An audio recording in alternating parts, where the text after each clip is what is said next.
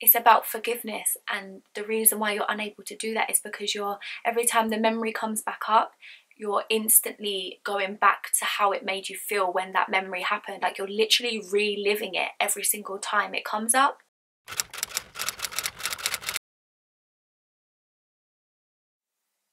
Hey, it's Xana.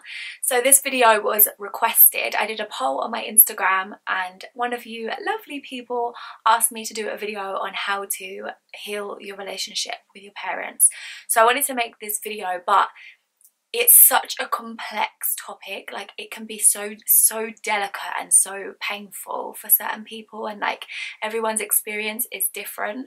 So I'm just going to keep this kind of broad because I feel like it's also similar to how you forgive and heal your relationship with anyone, including yourself. Like, it is about forgiveness and understanding and a lot of whole other things that I'm going to get into, but I feel like there's so many ways to go about it and it's different for everyone. So it's really about doing what works best for you, you know? Like, it's your experience, it's your emotion that you're feeling, and it's your connection with somebody else. So it's really like a personal thing and something that only you can really come up with the answers in order to heal yourself. Like, it's your responsibility, to be honest. And I don't mean that in a harsh way. I just mean that, like, it's our own emotions and it's our own mind. And so we are responsible. We're not responsible for how they behave. We're not responsible for our upbringing. We're not responsible for how people treat us, but we are responsible for how we heal.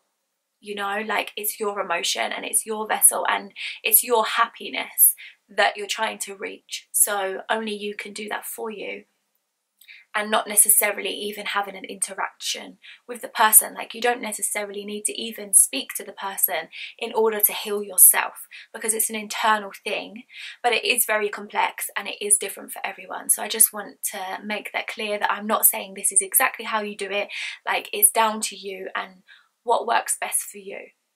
But with that being said, I really feel like when you think about the law of gender, which is a Hermetic principle from the Kabbalion, when you think about the law of gender, everything has a gender. And like, when I say gender, I mean the energy of masculine and feminine, and we all have masculine and feminine energies within us. Like, that is what we are made up of, because the masculine is the logical side and the feminine is the intuitive side. So knowing that, our parents are the physical manifestation of the masculine and the feminine energy. So like, because they're the first people that you meet, you know, that's the first male person that you have a relationship with and a bond with, and the first feminine person that you have a bond with. So whilst we all have both masculine and feminine within us, they are obviously the embodiment of a man and a woman, and they are our parents. They are the first people that we meet of those genders. So like, they kind of shape the foundation for your experience, and they also instill your beliefs. That's literally where the brainwashing starts, to be honest, both negative and positive. Like, they instill the negative beliefs and the positive beliefs in you based upon how they were raised by their parents or whoever it is that raised them. So like, I feel like I need to lay the foundation of this before I can get into the actual healing aspect, because like, when you understand the dynamic of that kind of relationship, and this is just based on my experience and what I'm learning, so like, there's always room for improvement and always like more knowledge to gain and how to integrate that. But so from my understanding, we are raised by our first like meeting and interaction with the divine masculine and feminine. So when one of those aspects is taken away, like maybe your mum was a single mum and your dad wasn't there, like when that divine masculine is removed from the equation, that has a huge impact on how you are raised, on like the beliefs that you hold, on how you then interact with other men. No matter whether you're a child that's a boy or a girl, like how you then interact with other men is going to be affected by whether your father was around, by whether your mother was around, by the way that they were, the way that they treated you, you know, whether there was abuse, whether there was like abuse of themselves, like alcohol and drugs and all those kind of things. Like, our childhood literally shapes us. It literally does, you know, the environment, the way we're treated, the way we're taught how to behave, everything affects us. So when something traumatic happens, or when there's a disconnect between the child and the parent, or when a parent's absent, or any of these things, obviously I've got to keep it kind of broad because I don't really know like what it is that needs healing for each individual person, or the person that asked for me to talk about this. So I'm keeping it kind of broad. But when something kind of happens and it triggers an emotion in you, it gets trapped. Like, these emotions get trapped, especially as children, because depending on how you're raised and what your parents taught you, and whether they even allow their own emotions to flow through themselves too, it, like, you then become accustomed to their behaviours, and you then take on their behaviours, or you even take on your own kind of coping mechanism. So oftentimes throughout our childhood, especially when there's some kind of trauma, our emotions aren't processed properly. We're not really taught how to process our emotions, because oftentimes our parents weren't taught how to process theirs either. When you think about the year that we're in right now, and how the last 100 or 200 years have been really like fucked up, to be honest, like real, you know, there's not much education going on because there was wars, there was slavery, there was all kinds of things going on. And so our parents were kind of in survival mode, no matter what race you are, no matter what country you were brought up in, like in everyone's own ways, for right or wrong. Like, this isn't about right or wrong. This is just saying that like people were brought up in households of survival and of not really taking the time to understand their emotions in themselves, like as adults, let alone being able to then cater to their children's emotional needs and even have the awareness or the knowledge of how to do that, you know, like. And this is not to excuse parents' behaviour, but it's just to understand where they're coming from, and the fact that like sometimes like some of you could have parents that had you when they were children themselves. Some of you could have parents that like really fucked up in many different ways. Like, I don't know what your situations are, but I just feel like the first step is to put yourself in the person's shoes almost, and not to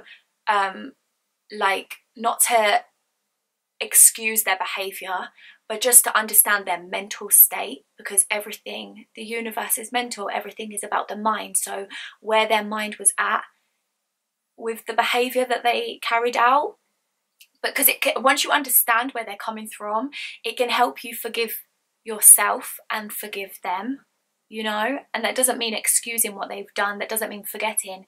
It's just you're trying to heal your own pain, you know. Like, it's about healing your own pain, healing yourself and freeing yourself from that burden, because you can carry this along with you for the rest of your life, but all it does is eat up at you, you know, because this is your emotion, this is your body, and this is your mind. So it's eating up at you.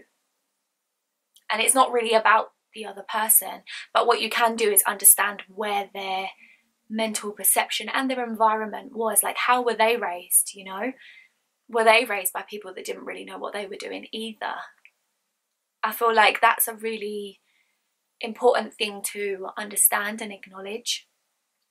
And then also it helps you to do better for when you have children, if you decide to have them, you know, or if you already have them, because you can understand exactly what you don't want to do and exactly the kind of situation that they were in, so that then you don't pass on those traumas, which is why I feel like this is such a key topic to talk about, because we really have been carrying traumas on for generations upon generations, you know, like instilling so much fear and so much pain and so much suffering, and like basically what I just said. So I definitely feel like this is such an important thing to talk about that doesn't really get talked about that much. But yeah, I just don't like the idea of people carrying around so much pain and so much hurt and so much anger and like so many negative emotions that get blocked. They really get blocked in your chakras, like they get blocked in your energy centers, you know, in your vessel and in your spirit. They get blocked and stay there, and it affects you. We literally talked about this on the Validate Me podcast that I do with my best friend. We did an episode with Young Pharaoh, and he talked about the science behind that and how it creates fractures within you, within your being, and then you're walking around like a time bomb and you don't even realize that you are, you know, because all of these things build up over time. So this process, not just healing with your parents, but healing from everything, you know, it's so important. But it really is an internal thing, as with everything, to be honest. And I know that that can kind of seem like, oh, for God's sake, like it's not very helpful, but it is an internal thing. You're healing for yourself, not necessarily for the other person, and you don't even need to have a conversation with them. It's something that you do inside your own mind and your own heart, and it's really a case of letting go of that pain, like allowing that pain to flow through you, cry it out as much as you need to, like go through the process of healing and how to actually activate that process, how to like start that process and allow those emotions to start flowing through you. I feel like it's to gain awareness, to understand why they did what they did, the kind of situation that they were in, where their mind was at when they did it, where they were coming from basically, and to look at all sides, look at how it made you feel, look at how they may have felt, look at I just feel like it's looking at everything, gaining the full perspective, not just in your shoes but in theirs, and not just in either of yours, but seeing the bigger picture outside of all of it, you know, because we have come here to play roles. Like, none of us are these people. We come here to play these people because we're playing certain roles for each other so we can learn certain lessons, but that doesn't excuse people's behaviour, because they could have known better and they could have done better. But at the end of the day, like, we are all human and we are all learning, and some things maybe don't deserve forgiveness, you know, like some actions maybe are too much to allow them back in your space, you know. But that doesn't mean that you have to hold on to the pain that you feel every time you think about that thing, every time you think about the trauma that you experienced or the thing that happened. Like, I feel like it's for your own sanity, for your own health, for your own peace of mind, to really uncover everything about that experience and about that situation, and to be able to really feel those emotions that you feel. Like, there's nothing wrong with feeling hurt and feeling sad and feeling angry. There's nothing wrong with that, and you should feel those emotions and you should allow yourself to feel them when they come up. But then it's the holding on to them that keeps us stuck. So when they come up, like, literally allow yourself to experience that and to know why you're feeling it. So then once you know why, it kind of naturally releases by itself. I feel like it's just a conversation in your mind when the emotion comes up, you know. And that really is the healing process. The healing process is a daily thing of feeling the emotions, thinking about it, like talking to yourself about it, talking yourself through it as if you were your own child, talking to yourself through everything that you're feeling, everything that you're thinking. And then as you like go through that, it starts to release by itself because you're understanding it. And once you shed light on something, it will naturally like flow through. It has somewhere to go. It has a direction to go almost. So yeah, you're like shedding light on all of your pain, you know, instead of keeping them trapped in the darkness, basically. Like, you're keeping the emotions trapped inside of you, and when you shed light on them, they start to release by themselves. It's not something that you need to control. It's not something that you need to worry and stress about and attach to. It's something that you need to relax, like relax into. And I know that sounds kind of weird, like, how do you relax into pain? But like, you relax into it by being kind to yourself. You relax into it by having compassion for yourself, because this isn't about them. This is about how it made you feel. So you relax into it, you allow the healing to take place by treating yourself like you were your child, by loving on yourself like fully, you know, by going easy on yourself, by letting yourself feel these emotions, by allowing yourself a day to cry in your bed, by allowing yourself to go and have a bath because you feel really like shit and really sad right now. Like literally just having the compassion and giving yourself the space to feel it, because really you're already healed. There's nothing that you need to heal. You know, like you're already a whole being, you're already love, you're already God, you're already source, you're already everything. So there's nothing that you actually need to heal. It's just that you're holding on to the emotion and you're holding on to the memory. The memory plays over like a loop in your mind. And that's why you could literally say this about anything, whether it's your parents or any kind of experience, even heartbreak really, because it's about forgiveness. And the reason why you're unable to do that is because every time the memory comes back up, you're instantly going back to how it made you feel when that memory happened. Like you're literally reliving it every single time it comes up, and that's what keeps you stuck, you know. So I've really realized that healing is actually just, it's not stopping those memories, because you can't stop those memories. Like they're a part of the human experience and it's in your mind. So there may be moments when a thought randomly comes into your head and you're brought back to that experience, but how that memory makes you feel is the difference, you know. So like when something first happens, you're obviously in pain, like you're feeling a full range of low emotions, but then a year later when you look back on it, you may not feel as intensely all of these emotions because time has passed, you know, and you've been able to let go of them.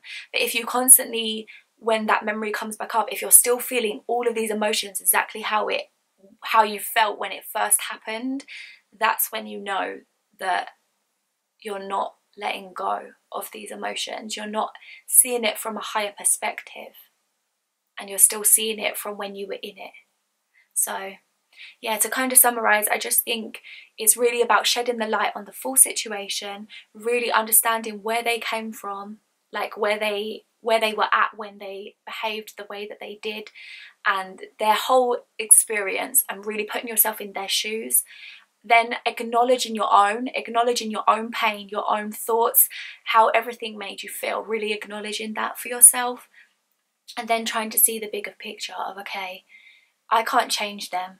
They came here and this is the role that they choose to play. Like they don't want to better themselves, or they made a mistake and they're trying to better themselves, or whatever it is that they're doing. Like this is them, this is who they are, and this is me.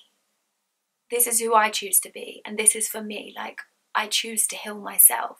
I choose to let go of these emotions because I don't want to feel what they made me feel, you know. Like now you're in control of it. So it's just about taking back control and really like shedding light on everything and allowing yourself to go through that process of feeling the emotions, of hearing the thoughts, and of letting it all flow through you and letting it pass. So I really hope this video was helpful in some way, and I feel like I could talk forever about all of these kind of topics, but then I know I end up going back in cycles and like repeating myself. So I think I'm going to leave it there, but I may make another video on it. So if there's anything else that you want me to go further into or elaborate on, definitely leave me a comment down below, or you can DM me on social media. My links to that will be in the description box below. And yeah, like I want to help, so if there's anything that I can help with, then definitely let me know and I will make more videos on it, or I'll respond to you personally. But thank you so much for watching. I really appreciate it. Don't forget to like and subscribe if you haven't already, and I'll see you in the next video. Bye. I need a man that will hold me down. If he a yes man,